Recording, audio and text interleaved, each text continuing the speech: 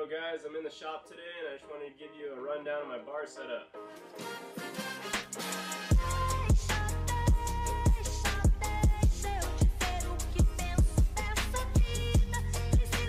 So I figured while I have everything apart, I'd show you guys what bars I run, grips, and just my general bar setup. So here's a nice close-up of my triple clamps and my bar mount setup here. I got these Mako 360 mounts.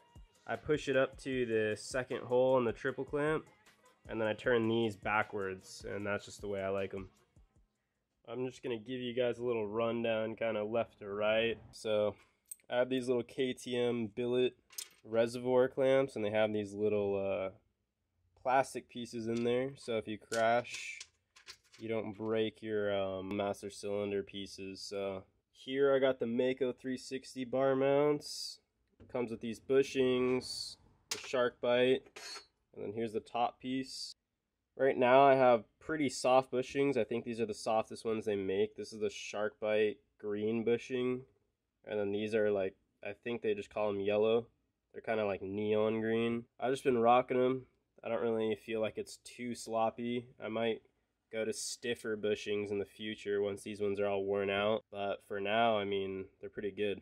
Usually in the off season, I go for the black grips. These are the half waffle lock-on grips from ODI. But yeah, I feel like the black, I don't know if I think the compound's a little bit harder. You can see on the gray ones, soft pro compound. I just prefer these for racing, and these for just free riding in the off season.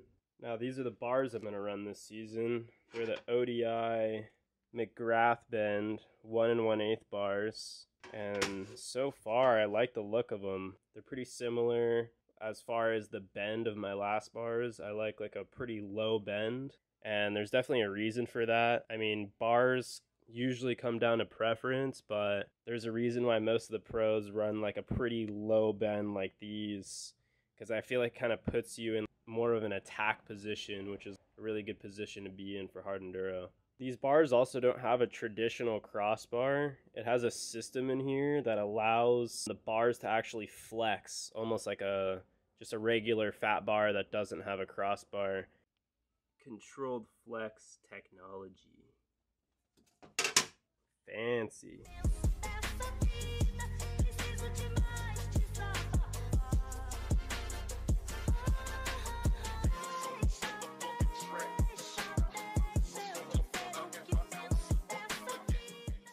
Here's a close-up. I run them with the zeros pretty much dead center.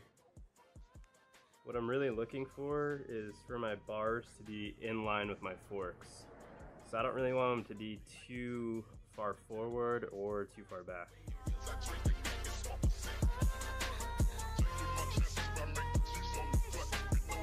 So these grips for the throttle side come with a bunch of these different cams for your throttle cable.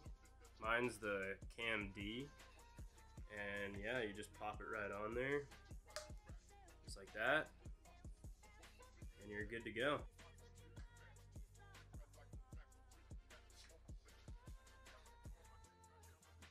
Super easy, you just slide them on there, get them where you want them. I usually have a specific spot, about good right there, and then just take your Allen.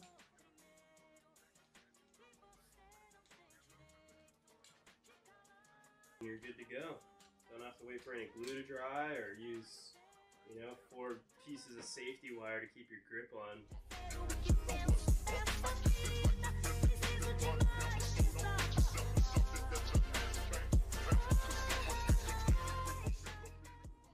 Alright, here's the ODI McGrath bars.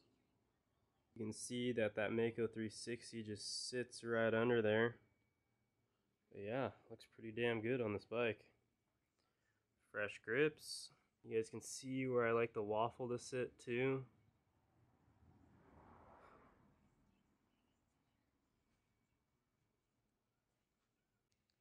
Here's a couple bonus things too that I have on my bar setup. I put the kill switch on the right and the starter on the left.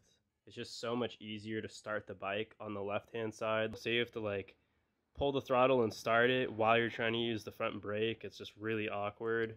Whereas like you can be using the front brake and use the throttle and just dedicate your left thumb to the starter. Here's another bonus thing that I run usually right here. It's called a Trailbound Pad Pack. You can see there. I usually carry my phone in here, a couple tools, and some snacks. And it's just really convenient, especially because my pants don't have pockets, so I can just keep my phone in there. And these straps just go around the triple clamps and the bar pad, and that pad just sits right there.